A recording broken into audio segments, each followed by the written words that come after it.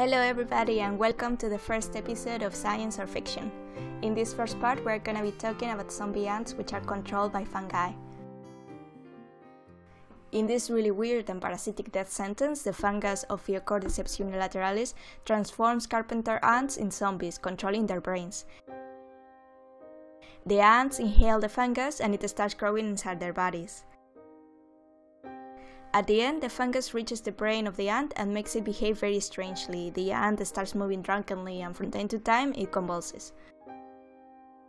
This type of ants build their nests in the top of the canopy and the convulsions make them fall to lower levels. Once there, the fungus makes them grip the vein of a leaf very tightly with their mandibles. Guess where fungi like to live and grow? Yes, under leaves and close to the ground, so they control ants' brains to get to their ideal area and position.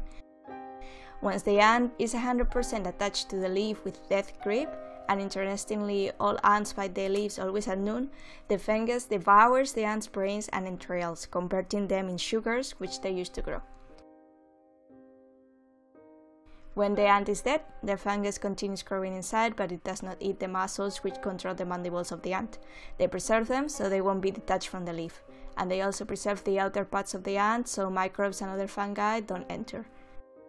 At the end, the fungus emerges from the back of the ant's head and it spreads its spores to the ground, where they wait for other unsuspecting ants to infect them when the ants venture down to search for food. And that's how the cordyceps fungi gets to spread to other locations. And this has been Science. Hope you liked the first episode. Leave me any comments and suggestions below and I'll see you next time. Bye!